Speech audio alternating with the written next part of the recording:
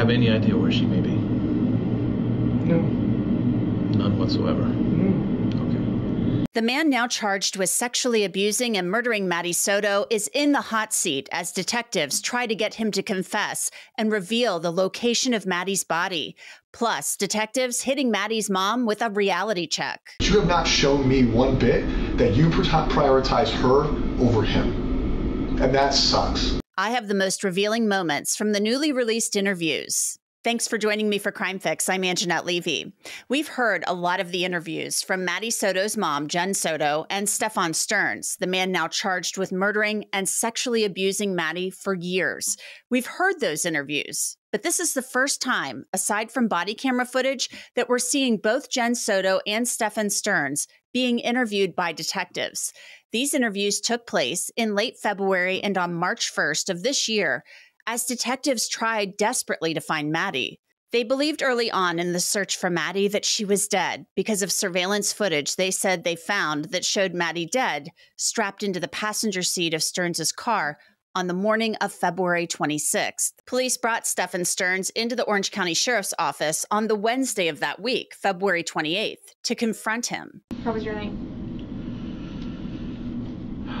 Not great. Not great? None of us are getting very good sleep.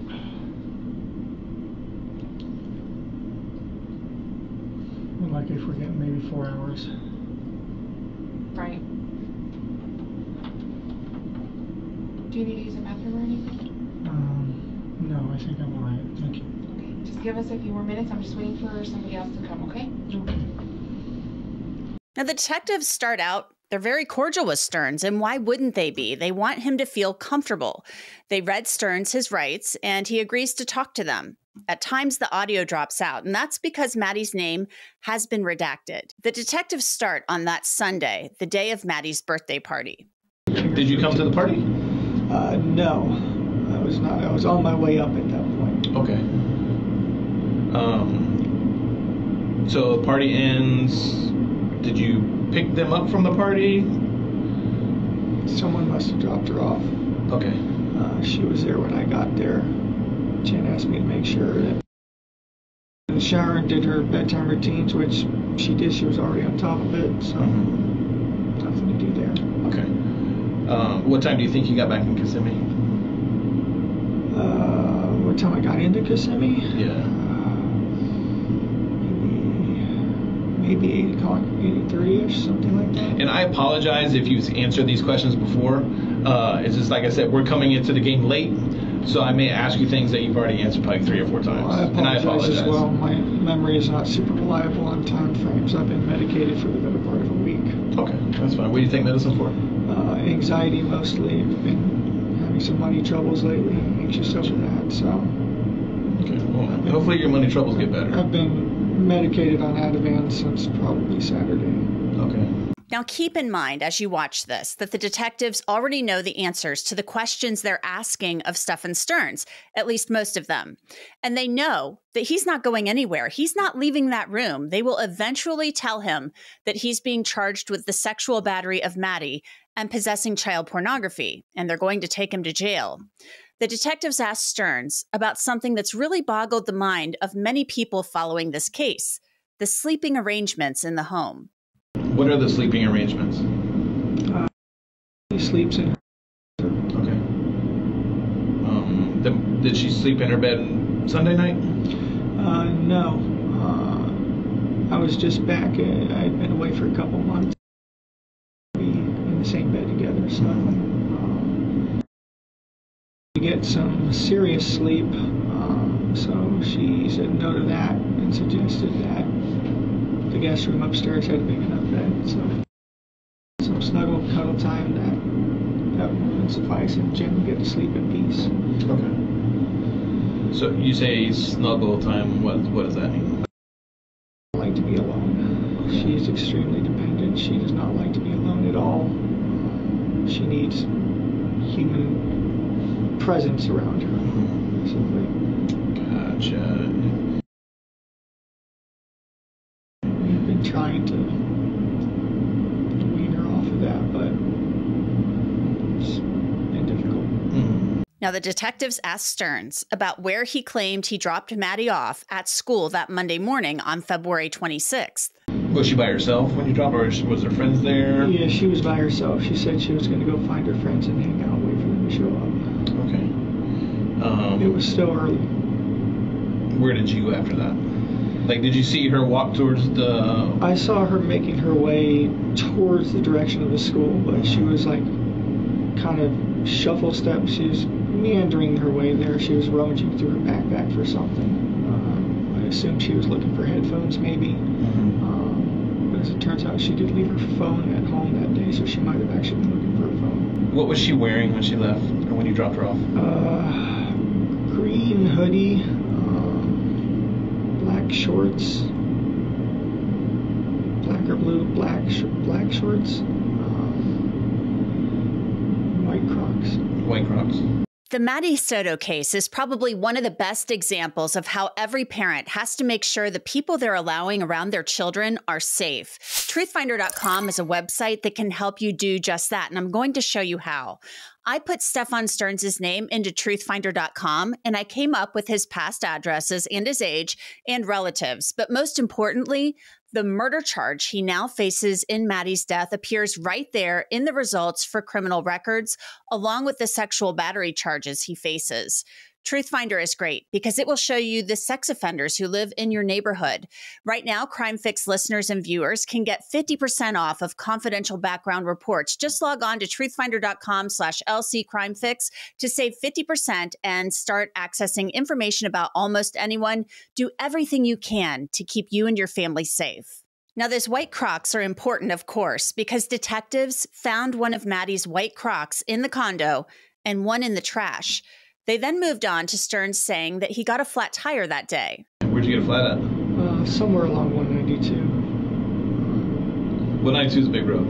It is, and honestly, it all looks the same to me. So I've been asked, do you remember what plaza you were next to, what color? And I'm like, I'm ADD as it is, and I was in a medicated fog for the better part of a week. I'm lucky I remember what color I'm wearing right now. Now, this will become important later, because that flat tire led to a tip from a man saying he saw a man matching Sterns' description changing a flat that Monday. That tip led to the discovery of Maddie's body at a farm. The detectives asked Sterns about Maddie on the way to school. Going back to school, how was she like on the car ride there? Just calmed down, sleeping. Sleeping along the way. She does that. How often have you? Not often, honestly. This might have been my third or fourth morning school run. I'm not normally the one to do it. Detectives later said that Maddie was dead in the passenger seat of Sterns' car when he left the condo complex with her that morning. The sheriff would also say they had video of Sterns taking trash out that Monday morning, and the detectives asked Sterns about taking out the trash to see what his response will be. Did you take any trash out from the apartment? Was it night before? I think I did. I'm not sure. I took the trash out at some point, but I don't remember if it was the night before or it was the morning of. Yeah, sometimes we get trash bags piling up by the door. To see them. Is there like a common trash place, or like is there take their trash to? Yeah. Okay. Is that where you took the trash out? Yeah. Okay. When you had her backpack. Presumably her school computer was in her backpack.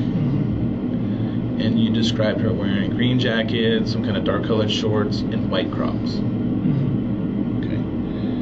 Well, I can confidently tell you she did not go to school with her backpack.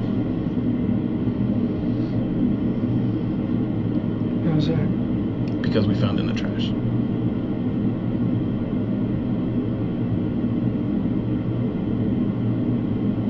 So Stephan, here's what I'm asking you and pleading with you is to dig down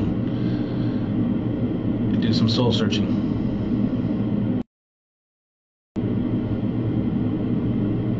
Okay? Do you understand? Family's pleading with you. I'm pleading with you because this is that we need to find. And it's, as more time goes by, it's tough. I have kids, he's got kids, and this little girl's out there somewhere that we need to know where. And I really, really, really think you can help us. Okay. I mean, you want to get something off your chest. I don't know what it is, but I'm pleading with you. I don't know. I don't. What happened? I dropped her off. Where? I dropped her off on the road to school. That was the last I saw her. Maddie's backpack was found covered in paint with her laptop and one of her white Crocs in a dumpster. The discussion then turns to Maddie, talking about having a crush on a boy at school. Has she ever talked to you about boys? A little bit sometimes. A little bit. Has she ever, because I asked Jennifer the same thing, has she ever disclosed to you about being sexually active with boys? No. Do you know if she's ever been sexually active with anybody in the past? Not that I'm aware of. You saying she's not allowed to have boyfriends or anything like that? She can have crushes. She likes That's fine. Alright, have you and her ever exchanged, do you guys exchange text messages? How do you guys communicate?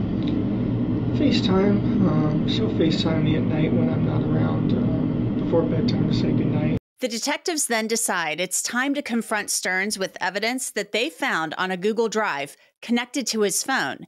The state attorney says the drive contained more than 1,700 images of Maddie engaged in sex acts with Sterns over the years.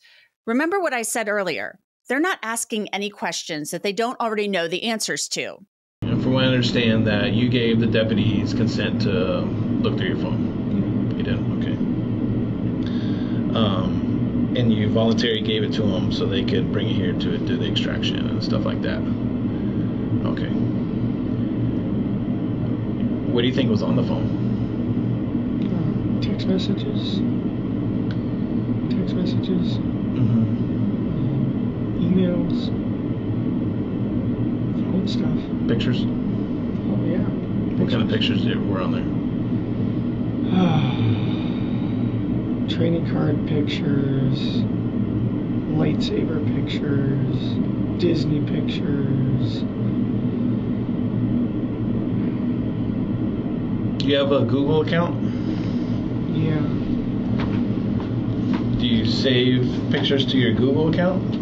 Sometimes. Yeah. Or is it automatically? I know sometimes phones sync to a cloud and... Yeah, I think it backs up to Google. Here's where I'm going to be brutally honest with you. There's your phone. And I'm pretty sure you know what some of those pictures are about. You're a very intelligent person. And I don't want you to discredit yourself by saying you don't know about all the pictures that are on your phone. You understand what I'm saying?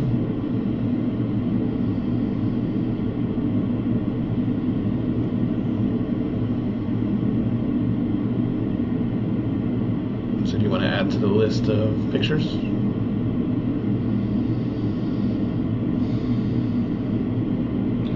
don't know.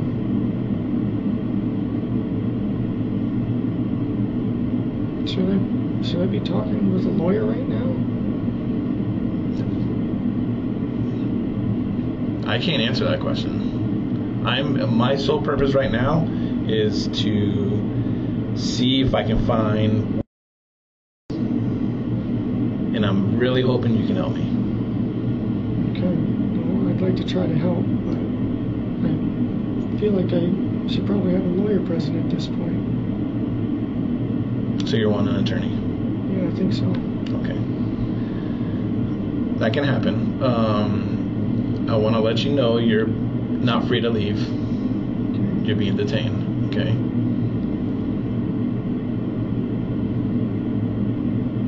Do you want to know what you're being detained for? Yeah. Capital sexual battery and possession of child pornography.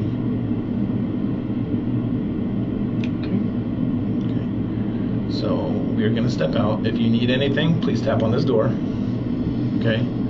And there's going to be detectives outside that will be able to assist you. Okay. Stephan Sterns asks for a lawyer. He's done talking, and he's been told he's being charged with serious sex crimes. After the detectives leave the room, the gravity of the situation, the seriousness of the charges Sterns faces, appears to hit him.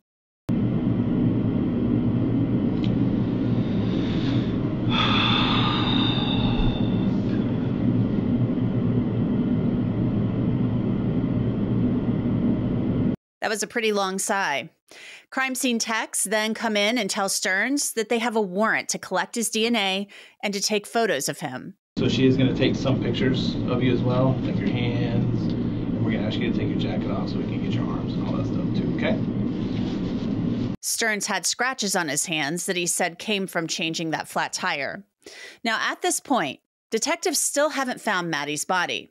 Another day goes by, and on Friday, March 1st, detectives bring Maddie's mom, Jen Soto, in for a video-recorded interview. The detectives clearly haven't ruled out Jen Soto as a suspect, and they start by asking her about that Sunday night when Maddie had celebrated her 13th birthday party earlier in the day with her grandparents. I just started at a job last week or the week before. Okay. Where's that at?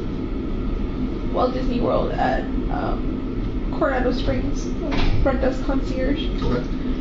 Okay. I was finishing up my last day of, no, it wasn't even my last day of training. I was still in the middle of training. Sunday in the middle of training, I couldn't miss to go to her birthday party. So I went to work. I was with my family all day. She had the best day. She was so happy when I got home and I saw her. At my house around 8:30 that night. I wasn't home. She got dropped off alone. About 10 to 15 minutes later, Stephan showed up. Now, this interview with Jen Soto is 3 hours long. Jen Soto said she arrived home around 10:30 that Sunday night. I realized I forgot to take my meds, and I said, you guys, I need a good night's sleep. I need to take my meds. I sent them to sleep upstairs in the guest bedroom so that I could get a good night's sleep. Suggested that we all sleep together in the same bed together, but not the easiest person to sleep with. She rolls around, she punches, she kicks. We have a king size bed and she typically sleeps on one side and she'll end up on my side when we wake up. Okay. So I asked her, I'm like, no, please, I need a good night's sleep. If you guys can go upstairs and let me sleep. I had asked Stephan to take her to school in the morning. Now, at one point, Jen Soto breaks down when she realizes her birthday is the next day. They're discussing the password on her phone. What's your password on it? 030288. 030288. Okay.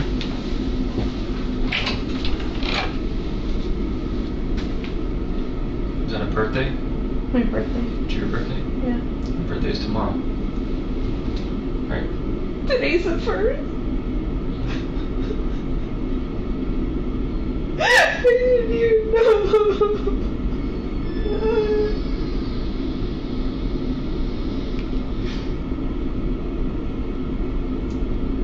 This is like the worst. This is the worst birthday ever.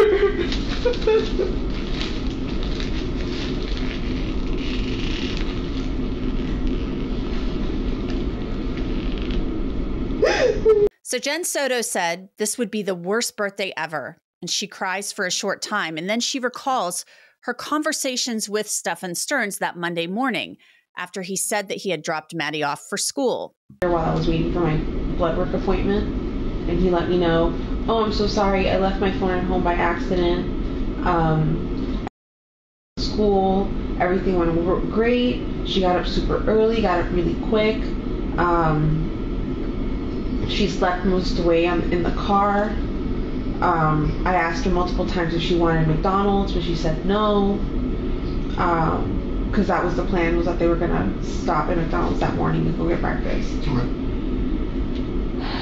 He said that he had gone to the vape shop and they were closed and they didn't open. So he waited there for a while and left, and then said he was going to go back later.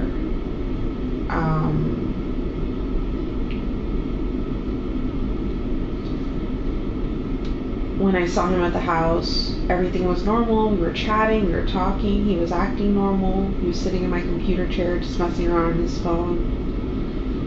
While we were hanging out, he mentioned something along the lines of, "Oh man, I've been avoiding this phone update for a really long time. I should probably update it now." And I said, "Do it, don't avoid it, just get it over with."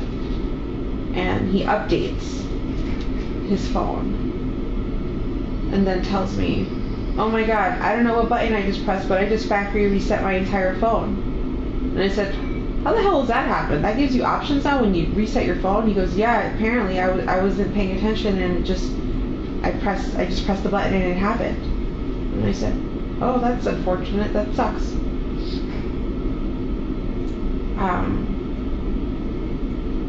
Later on, he tells me he's going to go back out, and I think this is around 12:30, 1 o'clock. Of course, the cops think that Stephan Sterns factory reset his phone on purpose to get rid of those photographs. Now, it was on that trip out that Stephan Sterns said he got a flat tire. That flat tire, as I mentioned earlier, would lead to the discovery of Maddie's body at a farm because a man called in a tip saying he saw someone matching Sterns' description changing a flat at the farm where Maddie's body was found. That happened after this interview with Jen Soto. He told me he was going to go out cruising that night to go look for her. And I said, I even questioned that. I asked him, "Are you sure it's a good idea? You should probably sit tight. Let's just wait to see if she comes home." And he said he was going to take a drive out. I had completely forgotten about him wanting to take the drive, or that he actually did it. And it wasn't confirmed to me until the following day, where agents came to the house and we sat in the car for a good amount of time, and I noticed the chair was adjusted. And I said, "Did you drive my car?" And he said, "Yeah, remember I said I was going out last night?" That's right, you did say that. Now, on Wednesday of that week, Jen Soto said that she and Sterns spoke to reporters. She said she contacted a news station the evening she reported Maddie missing. But she said Sterns cried during one interview, actually breaking down and sobbing. At the time, I thought he was truly heartbroken and not that he had done all this shit to her. Like, I look back at shit now, I'm just like, he was fucking lying. He was fucking faking. What else has he been lying to me about? I know he's like a master liar and manipulator because he's done it to his parents, and he's told me and shown me the lies he's done to his parents. But I don't know why I never thought, not me. The lies are about money, they're about where he's at, what he's doing, what's he... Yeah, all that. To his parents? Yeah, he's stolen money from his parents. They used to have a few $1,000s hidden in like a closet for emergency fund kind of thing. And during COVID, he sold, like, he wanted RC cars. See, if he wants something, he's gonna get it. No matter what. Now, one thing that the detectives can't seem to understand during this interview, and they try to get Jen Soto to explain, is her primary concern appearing to be for Stephan Sterns and not for Maddie. For instance, she suggested that Stephan Sterns get a lawyer. I started saying to him, like, I think they're focusing in on you. Like, we need to call your dad, and I think we need to get you a lawyer. I feel like they're focusing on the wrong person, and he kept saying the same thing. He kept repeating what I was repeating, that they're focusing on the wrong person. They're wasting time there.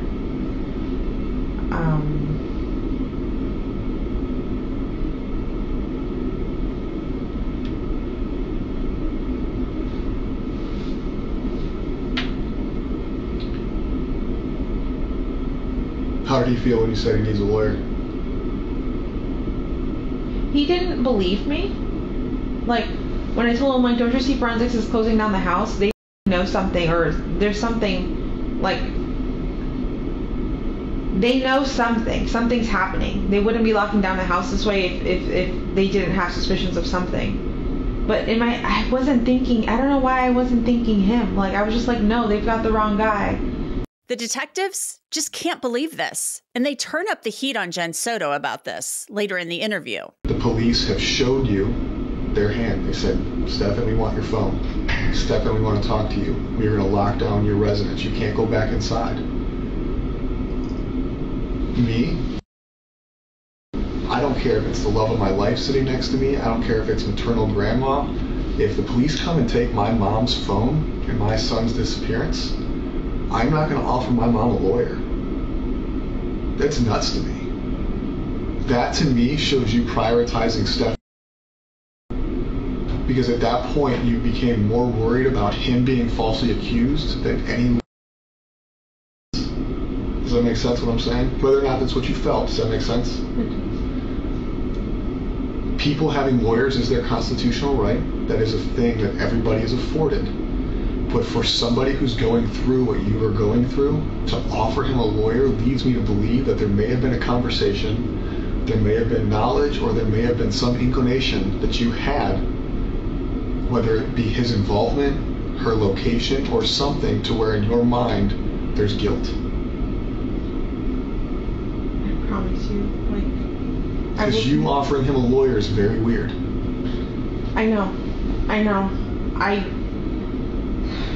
That was still me under the assumption that, I think at one point you guys interviewed me, and when you guys showed me the picture of her, I believed the sexual stuff, but I didn't want to believe that he had done anything evil to her. I'm like, no, what if he did this stuff fine, but what if she's still missing out there? What if somebody took her? I still wanted to believe I believed him. I believed his whole story. So I was just like, I kept repeating that part. I'm just like, what if she did get dropped off? What if she got abducted? What if she's missing? But that was me assuming that you guys had the wrong guy. I wanted to think he was a good guy still, but clearly he's not. After everything you guys have told me and have shown me, I know he's the worst person on this face of the earth. You know that right now. now. We know he's a piece of shit now. You know. But you didn't know that then. I didn't. Then you offered a guy who the police suspected of kidnapping, abducting, assisting the disappearance, offered him a lawyer. And then we don't have to roundtable that. You went back to what you just said is the sex stuff is fine. It's not fine. The detectives also pressed Jen Soto on her sleeping in the same bed with both Maddie and Stephan Sterns. So if you guys are sleeping in the same bed and she's in the center, you've woken up and they're snuggling, they're under the same blanket, they're not under the same blanket? No. But just like... She's got her own blanket. Spooning for what? What is snuggling to you? Because to me, snuggling, spooning. Big spoon, little spoon. He would lay down like this and she would be right here in the nook. Okay. How do you guys sleep? Do you guys sleep clothed, unclothed? I sleep clothed. Yeah. Shirt, pants, pajama sets? Yes. Everybody? I sleep in like my everyday clothes. Okay.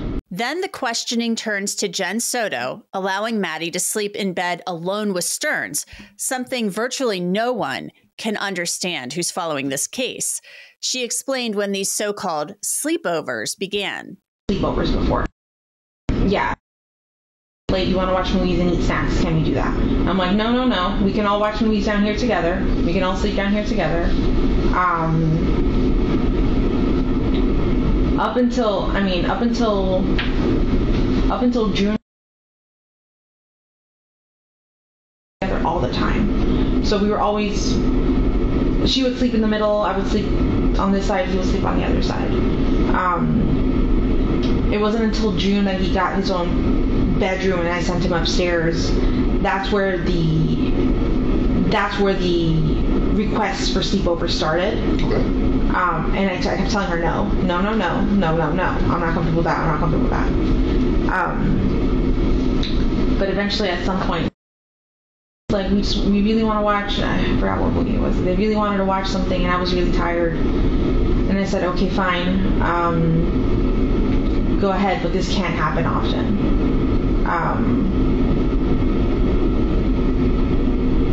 And yeah, I allowed her to go upstairs and sleep with him. But honestly, I think I can count on one hand how many times that's happened, and it hasn't been many times that I've allowed her to have a supper party with him, to be alone in a bed with him. I'm usually around all the time. Up until 2 weeks ago, you know, I was pretty much at home all the time living on disability. If I wasn't at home, just, you know, I was substitute teaching, but I was substitute teaching primarily at her school or at the school close by, but I'd make sure I'd get out around the same time, and I'd get out in time to pick her up and take her. So she was with me pretty much all the time when she wasn't at school. So yeah, after... When he's not there, where does she sleep? With me. She never sleeps in her room? No, always with me. Quickly, do you know, and you may hate the question, but do you have any idea? We currently have upwards of probably 200 people working on finding. Right, the Orange County Sheriff's Office is involved, the Kissimmee Police Department's involved, St. Cloud Police Department, Osceola County Sheriff's Office, Florida Department of Law Enforcement, FBI. Yes, under suspicious circumstances. So anybody who is somebody is involved. Yeah. So regardless of the circumstances, those people don't get to go home. Those people don't get to go back to their families. Those people don't get to live their lives and go back to their primary jobs. I know the sheriff has probably expressed to you that's his number one priority. I'm sure the Kissimmee Police Department's expressed that to you, our detectives. This isn't something that's going to stop or go away. Yeah. Right? Anybody who knows something, anybody who may know something, will be brought into a room, will be talked to, whether they're guilty, whether they're innocent. Because our number one priority, our jobs have kind of stopped on any other things we have going on until it's fine, because that's the most important thing anybody has going on right now. But with that, a lot of people are going to feel that whatever happened, I can tell you, and I know detectives expressed to you that the thought process at this point is this is a homicide investigation. Yeah. Based on the evidence I've seen, based on the videos I've seen, I do believe.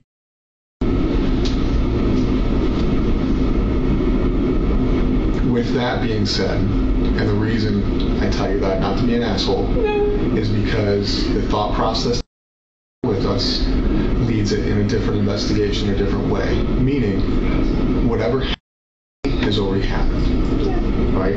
We cannot change what happened most likely on Monday. We cannot change the fact that I believe Stephan killed her, right? All we can do now is find her as quickly as possible. On the 2% chance we're wrong and that she is alive, that's phenomenal, right? That's the best thing that could happen. On the chance that we are 100% correct and she has passed away, finding her now versus later will bring closure to your family, will bring closer to everybody, regardless of how it happened or why it happened. Meaning, if you have an inclination, if you know where she's at, if his father knows, that doesn't mean those people get held accountable for what he did. It doesn't mean those people get held accountable for knowing what he did. It means we close out the investigation.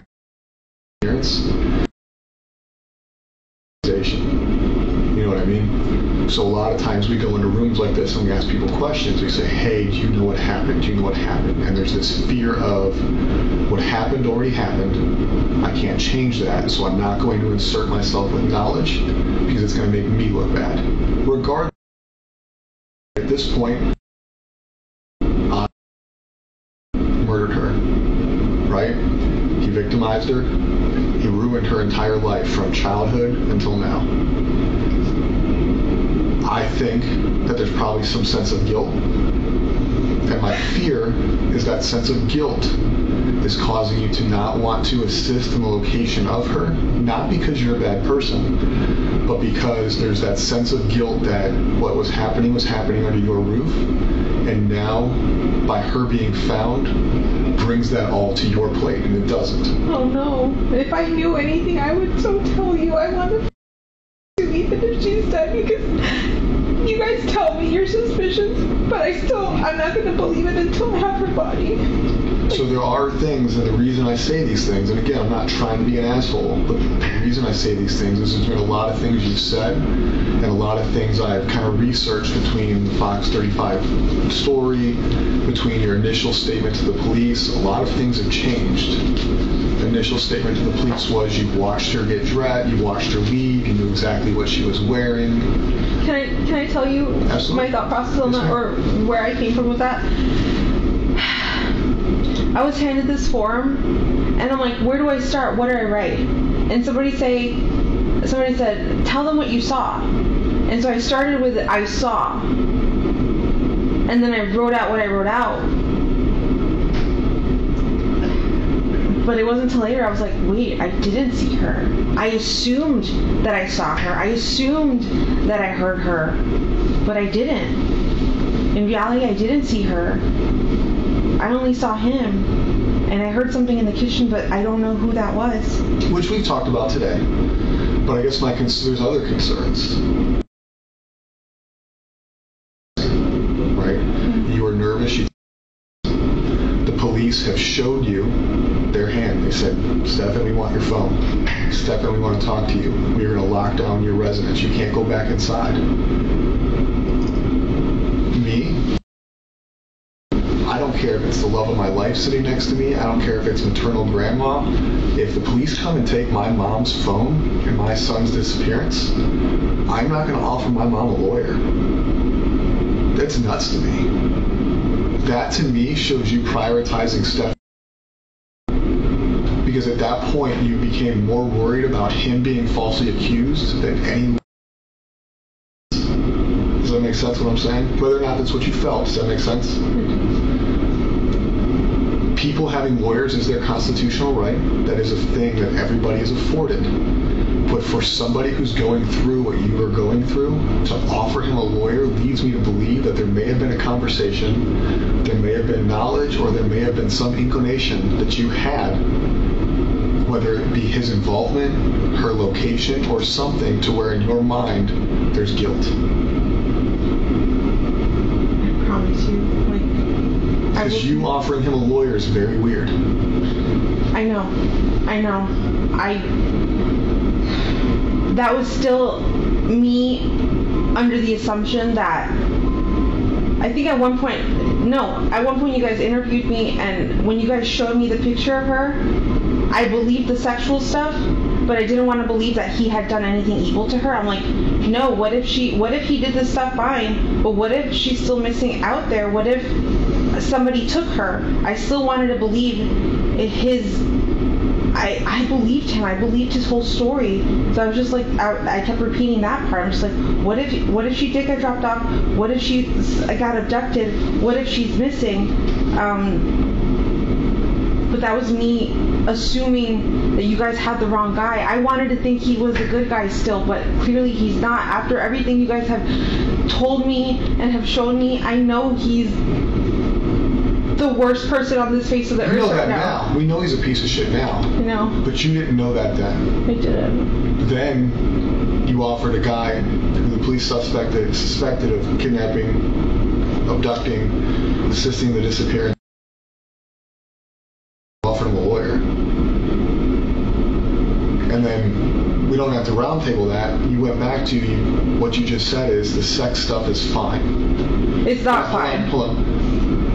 I know every relationship is different, and I know everybody's family is different. I won't ask, but going back on, has he expressed interest in, I'll use the word weird, I'm not going to shame anybody for what they like, different sexual pleasures, different sexual experiences, different kinks that involve things you weren't comfortable with? The only thing he's ever expressed to me was like anal. Okay. He had an anal kink and like butts. Okay. But that was something I was never comfortable with or doing. And I let him know that. Like that's not like something. That's fine. You guys slept in the same bed together. Stephen was a big portion of your life at one point. Stephan was a big portion of your life at one point. And this is not me coming at you as a person or a bad person, because shit happens in the past, and the past is the past. We can't change the past. Has he ever expressed to you? Never. Has he ever made these statements about made you feel different? No. Okay. When you guys slept in the same bed together, in the middle, did you ever wake up and find them cuddling? Did you ever wake up and find them closer than you thought they should be? They would snuggle, yeah. Okay. But we all snuggle. I didn't think that was abnormal. So if you guys are sleeping in the same bed and she's in the center, you've woken up and they're snuggling, they're under the same blanket, they're not under the same blanket? No. But just like... She's got her own blanket. Spooning for what? What is snuggling to you? Because to me, snuggling, spooning. Big spoon, little spoon. He would lay down like this and she would be right here in the nook. Okay. How do you guys sleep? Do you guys sleep clothed, unclothed? I sleep clothed. Yeah. Shirt, pants, pajama sets? Yes. Everybody? I sleep in like my everyday clothes. Okay. I think I can count on one hand how many times that's happened, and it hasn't been many times that I've allowed her to have a supper party with him, to be alone in a bed with him. I'm usually around all the time. The detectives would later tell Jen Soto that the sexual abuse of Maddie went back to 2020, that it had been going on for years. If I knew anything, I promise you, I would tell you. Like, I am willing to take a lie detector test, whatever the fuck you want, but I don't know anything. He's never mentioned anything. I've never seen any signs. I tried watching her like a hawk. I thought I was doing a good job, but I wasn't. I was oblivious to everything. 4 years? Minimum. That's just how that far back the cloud goes. And I find it hard to believe for me that you were so worried about how many pills she took at night, but not where she slept or what relationship she was. His interest in her. I thought we were all safe. I thought because in that he hadn't shown me anything so far, like everything seems fine. Like he seemed like he treated her like he treats you. In his mind. Remember Stephan Sterns mentioning that Maddie had crushes on boys, and there was one boy she mentioned that Sunday night? The detectives also questioned Jen Soto about how much Sterns knew about these crushes. If anything, she was a little bit more open with Stephan because she told him about a boy she had a crush on. Okay. And that his name was. And she described him. And Stephan's like, "Are you aware that she has a crush on a boy?" I said, "No." He's like, "Yeah." She told me his name, that he's tall and that she likes his fluffy hair. When was this? Do you remember when this conversation happened? Within the last week sometime, but I'm not sure. Okay. Like within, so we saw, so within a week of that Sunday. How did he take it? Was he like, and I want you to think back before you know things you know now, like did he seem concerned about her? Did he seem excited for her? Like she's starting to, be a kid and have crushes and everything else? Like he seemed happy for her. Okay. He's like, "Yeah, did you hear this? This is super cute." And I was like, "Oh, I hadn't. She hadn't told me." And I wondered, I'm like, why didn't she tell me? Why did she tell him and not me? Like, I want to know who she's got a crush on. But maybe it's because I've told her she had a rule. She wasn't allowed to date for a few years. The interview then gets into a suspicion or the possibility that Maddie might have been pregnant. She didn't die naturally. She didn't overdose. She didn't have a heart attack. We circled murder on Monday. Something had to cause that. He's been having unrestricted sexual activity for a long time. He's getting what he wants from her, probably from you, and who knows whoever else, right? So it's not like he woke up or went to bed Sunday and he was like, "You know what? I'm done with this." but I'm going to kill her. Something happened. People don't just wake up and like, you know what? They leave people. They break up with people. But usually things cause people to snap. Now, what? You know what? And I'm in trouble. Or I feel like I'm going to... Or him being out. We can go even worse. She's pregnant. That's what questions last night led me to believe when we started talking about her period. I was told that her and her friend, and granted, I'm male, never had a period, but that somebody found it weird that they were no longer on the same cycle. Could be different because she's a teenage girl. Could be that she missed her period. Have you ever found a pregnancy test at home that wasn't yours? I have 2 underneath the bathroom sink, but I haven't seen if they're still there or not. The detective's priority at this point is finding Maddie. That's all they care about. They start pressing Jen Soto to see whether she knows where Maddie's body is hidden. What do you think made him snap?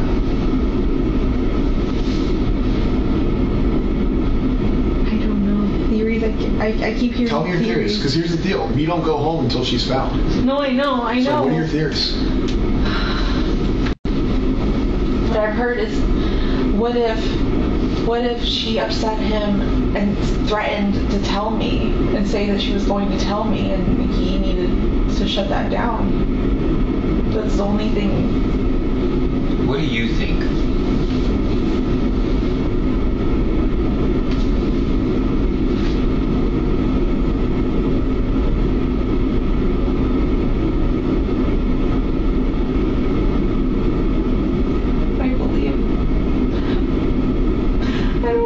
If he killed her. But from what you guys are telling me, he must have killed her Sunday night and snuck her body out in the morning. The detectives then turn up the heat on Jen Soto again. Even if they believe Sterns killed Maddie, they need to find her body as quickly as possible because at this point, she's been in the elements since Monday and it's Friday. That's more than 4 days. Time is of the essence and her body is decomposing and vital evidence can be lost. The detectives call out Jen Soto, telling her she has consistently prioritized Stephan Sterns over her missing daughter. But outside of you reporting her missing, and I may be wrong, I haven't been involved in all aspects of it, but you have not shown me one bit that you prioritize her over him. And that sucks. Not because we're working our asses off for your family, not because we have people out there sweating their asses off for your family, but because I feel like all I care about is your care is to make sure Stephan doesn't get held accountable. Well, I don't care anymore. Anymore? Because I'm not being nice. No. But up until Thursday, it was okay that she gave him no big deal. Get a lawyers. No, it wasn't. It wasn't okay. I saw that and I was in shock. And I don't know why my first reaction was to tell him to get a lawyer, but I saw that and I was in shock and I was just like, I don't know what to believe. I don't know what to believe.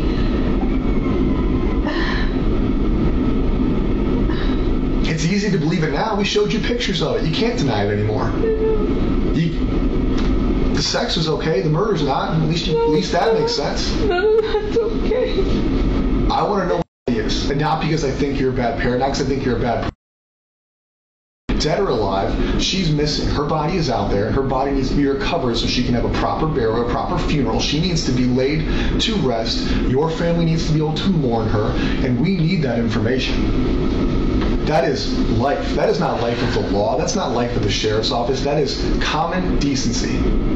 That is what she deserves. That is what you deserve. That is what your family deserves. The detectives again press Jen Soto on how she believes Maddie died. They basically ask her to piece this together as if she's writing a fiction book.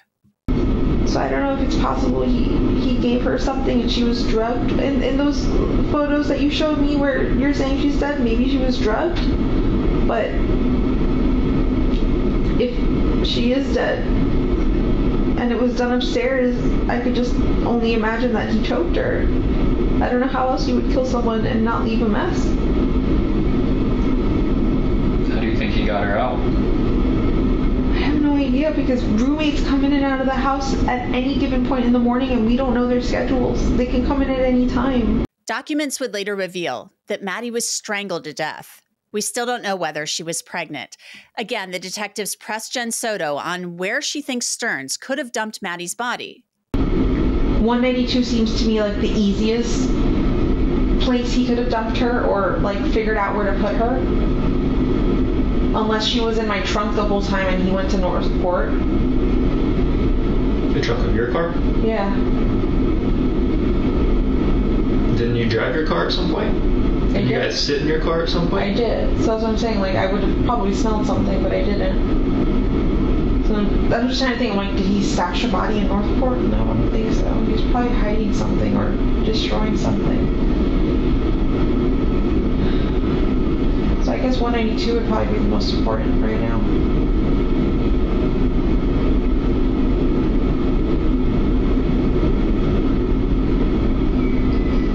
Her being in your trunk is oddly specific. The only reason I say that is because from what you guys have told me, he went directly from the hotel to Northport. I don't think he made any stops anywhere in Kissimmee or anything first and then went to Northport. I'll get back to why what Jen Soto said about 192 is important in just a moment. The detectives wrapped up the interview. I don't want you to think I was purposely an asshole to you. No, I know. You're right. doing your job. Like I told you, like the sheriffs have probably reached out. You've been in communication with numerous people here. Those are my opinions and my opinions only. They don't reflect Sheriff Mina, the chief of PD, Kyle, any other detectives who talked to you. All right. I personally don't know. All right. We will be here all weekend. We will be here all night. My only hope is that you truthfully did not lie to us. You truthfully don't know where she was, and that you truthfully did not know what was happening to her. Raise your right hand. Do you swear that everything we talked about today in this interview is true and correct? Yes. Did you lie to me or the detective at any time? No. Okay. Do you currently know, or have you ever been aware of where the body has been since Monday? No. Did you have any? No. Were you aware at any time, whether it be the most recent instance or the first instance, victimization sexually by Stephan? Okay. At this time, you do not know where Stephan went on 192? I don't. You do not know where he went in Northport? I do not. And you have at no time this week had any conversations with Stephan where he disclosed what he did? No. Okay. The story that we talked about of what at one point we discussed that she could potentially have been in a trunk on the way to Northport. Yeah. Is that information you know to be true or an assumption? An assumption. Maddie's body was found later that day after this interview on a farm off of Hickory Tree Road, which is off of 192, which Jen Soto had mentioned several times. Sterns had mentioned it too. Stephan Sterns was indicted at the end of April for Maddie's murder. He has pleaded not guilty to that charge and the sex crimes charges. He'll be back in court next month. And I want to be very clear here. Jen Soto has not been charged with any crimes related to her daughter's death, disappearance, or the sexual abuse of Maddie. And that's it for this episode of Crime Fix. I'm Angenette Levy. Thanks so much for being with me. I'll see you back here next time.